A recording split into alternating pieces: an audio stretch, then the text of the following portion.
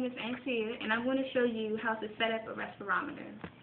So first thing you should know if I set the respirometer up, that a respirometer measures gas. Now that you know that, I'm going to show you the materials that you need in order to create a respirometer.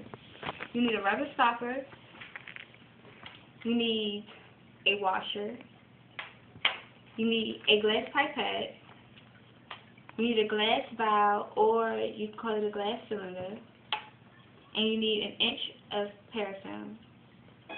So the first step that I'm going to do is I'm going to put the rubber stopper underneath the yellow lines on the glass pipette, as you can see. I'm going to set this down really quick, and I'm going to get the paraffin.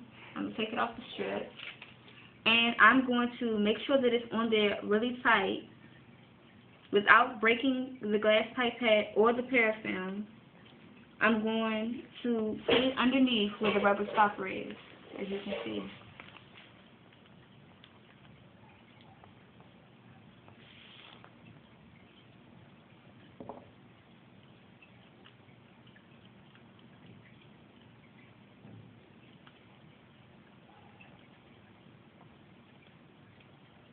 And make sure it's on there really tight.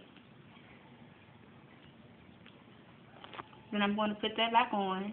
So that's process one, a process of a step of it.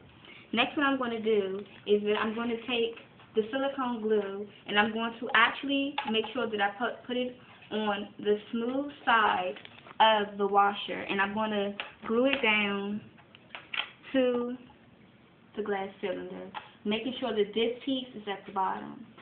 When this process is finished, I'm going to basically create a respirometer that looks like this.